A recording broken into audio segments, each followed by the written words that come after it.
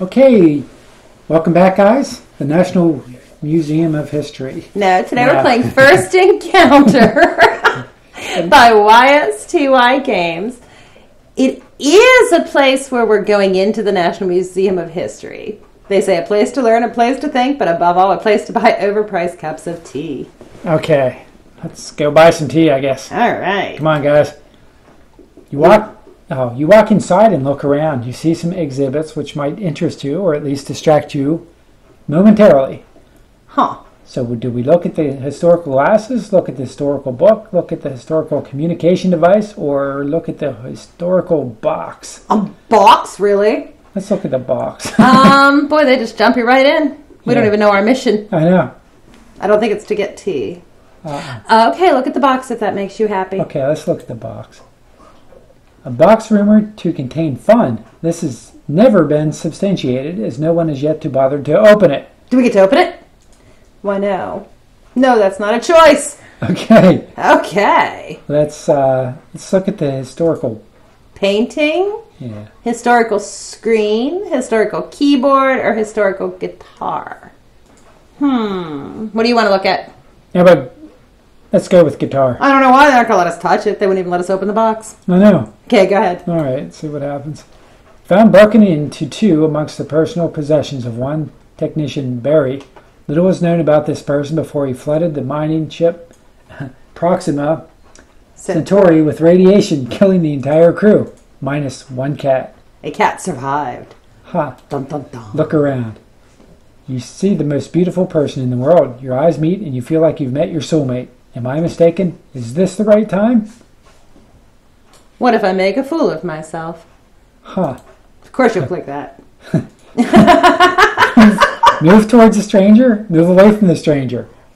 Ugh, you must move towards her. Are you sure? Of course. It's probably a ghost. Maybe. You wake up and look around. You hear the roar of engines. How long have you been in hypersleep? Dude, what? Oh, okay. Get out of this. We were in a museum checking out some woman. Yeah, wow. Okay, well, get out of the pod. Okay. Whoa.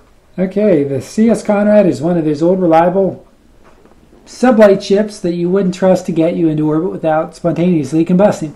The local Galactic Council has requisitioned her services to help roll out the new FTL faster-than-light hubs to the outer colonies, only reachable at sublight speeds. These colonies have been disconnected from the other worlds for centuries. It is hoped that by linking them in with the FTL network, central planets might have access to new sources of workers and raw materials. We were just going to talk to a woman, right? Yeah. Okay. I'm confused. The journey to the colonies is expected to take roughly a century. Wow. As such, the crew will have to remain in a hypersleep for the duration. Crap, we shouldn't have gotten out of our pod. Close log. I guess close the log. All right. I'm not sure I understand. You get to read this one. You check the computers. Only 20 years into the trip. You shouldn't have been woken this early. The whir of the engines is making it hard for you to think. What did the computer wake me and not the others? I'm not the captain. The noise is becoming deafening. Do you try to mentally block out the sound of the engines? Try to find some earmuffs? Or open Minesweeper and try to take your mind off of it? Well, you would open Minesweeper. Yeah, let's do Minesweeper. Seriously? Yeah, let's. Seriously? Boom! Even at the best of times, you never were very good at this game. Not just just waking up from hypersleep, distracted by the noise of a set of ion engines that should have been sent to the scrap heap years ago, and slightly annoyed at the fact that you're probably not going to get overtime pay for this. Any skill you had at this game has evaporated. Why was I woken up? Wait, the engines. They shouldn't be firing. The last period of acceleration should have been 15 years ago, and we're not going to start decelerating for another 85 years. You check the computer again. This is why you were woken up, but why me? I can't fix this. I don't have clearance to override the engines. You check the power levels. They're quickly running out. If the engines keep firing, you won't have enough power to decelerate before crashing into one of the colonies.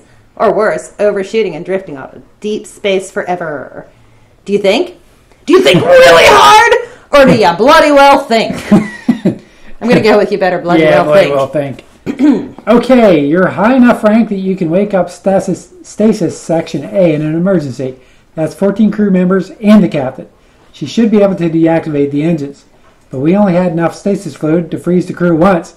When they've been woken up, they can't go back into hypersleep. They'll die of old age long before we reach the colonies. Well, that's going to suck. Wait a minute. Are we going to die of old age before we reach the colonies now? I think so. Oh, I don't want to do that.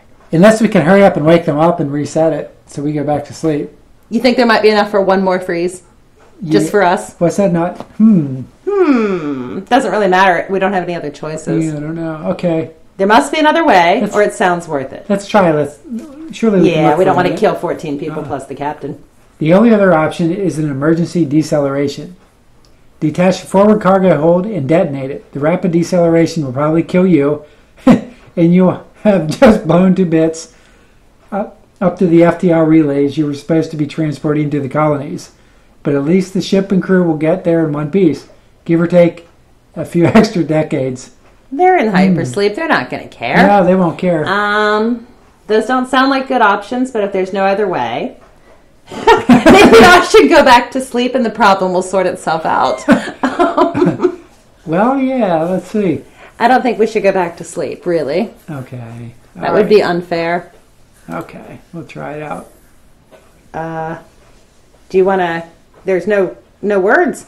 You can either do emergency deceleration or wake the captain. You know, you're going to die of old age. Yeah. It won't hurt the captain to suffer with you.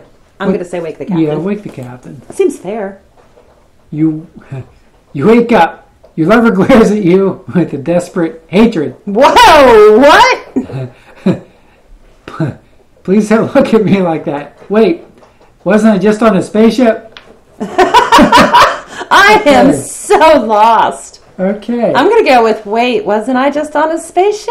Yeah, let's do that. Your lover gets up from the bed and leaves the room. It's been months since you met at the museum. Things haven't been going well. You want to cry. In the back of your mind, you hear the voice of your captain as you fade away. Hey, it's okay. We're all here. Everyone is here. Close your eyes. Close your eyes. The end. Whoa, that's really bizarre. Ending 1 of 4. 1 of 4. That was very weird. I don't want to know the rest. I'm confused and totally lost. Well, thank you for watching, guys.